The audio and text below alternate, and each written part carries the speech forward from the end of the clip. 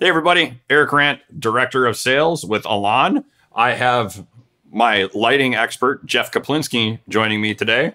Jeff, why don't you say hi? Thanks, Eric. Jeff Kaplinski here, Senior Technical Specialist with ELAN. And today we're going to talk about the new lighting architecture. And that is exactly why I dubbed him our lighting expert.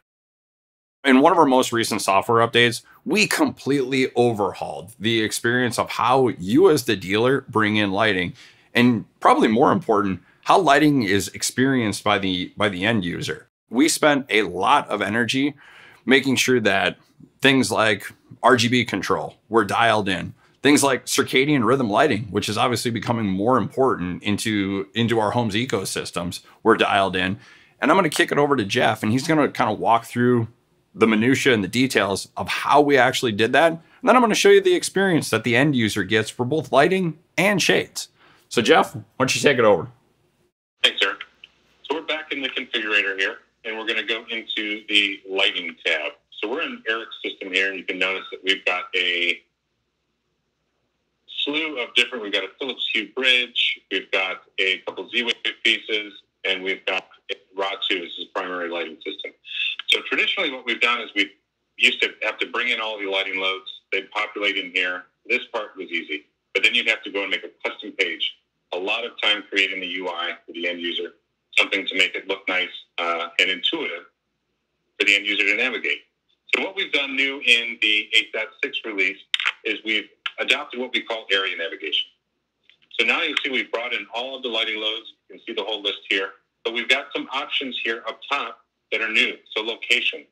So if I go ahead and click this button next to location, you can see that we have defined a building, which is the Randt home. And we've defined a level, which we've got basement, main floor, outdoors, and second floor. And then we've also got our area. And on main floor, we've got dining room, family room, and so on. We go to basement, we've got different amount of areas. So by doing that, first we have to define our areas, our levels, and our zones. And then we just go into each lighting load, and we drop each lighting load. We associate it with the specific area that it resides in. So we're going through here, we're assigning family room to the family room, so on and so forth. By doing so, we're going to now auto-generate a page based on if the end user wants to see a whole floor view, or just a specific area view, or we can even see a whole building view with very little effort done to create this UI because it's made and created for you. Now we can do this with lights, we can do this with shades, we can do this with RGB lighting. The end user, to Eric's point, has no idea what lighting controller it comes from because it's all blended seamlessly into one UI. Eric, you want to show everybody what it looks like? Yeah, so as Jeff alluded to, my system is kind of a hodgepodge. Lutron is the main backbone of the system, but we've got some other stuff, some Amazon stuff, and some Philips Hue stuff.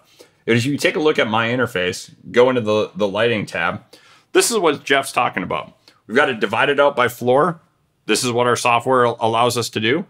And as you can see, at this point, all we're doing is giving access to the overall experience. And again, less about the individual parts and pieces that make it. The mindset is creating the best possible experience for one, you as the dealer when programming it, but creating a seamless experience across all of these lighting platforms for the end user. And again, same thing goes with shades as well. So thanks for showing us that, Jeff. I think you guys are going to really like what we've done to overhaul our lighting. Thanks for joining us.